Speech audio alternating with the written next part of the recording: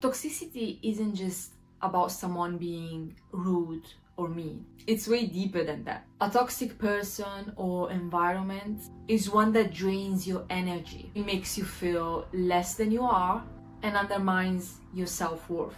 This could be a friend that constantly puts you down, a partner that manipulates your emotions, or even a job that makes you feel empty. And the thing is, sometimes toxicity is so subtle that you're in it and you don't even recognize it, but you have it around you. In this video, as you can tell, I'm gonna talk about toxicity. You need to understand all the things that I'm gonna share with you in this video that I had to understand myself in order to stop accepting toxicity, because it's not healthy, it shouldn't be normal as well.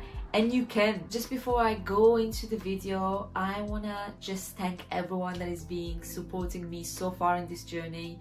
In this YouTube channel, I share everything I know about self-growth, my own journey, being in my mid-20s now, and just some valuable content. If I like, subscribe, help me grow even more, so don't forget. The question that I would always ask myself, and even like looking around me, was, why do we even accept toxicity? Why do we let it seep into our lives?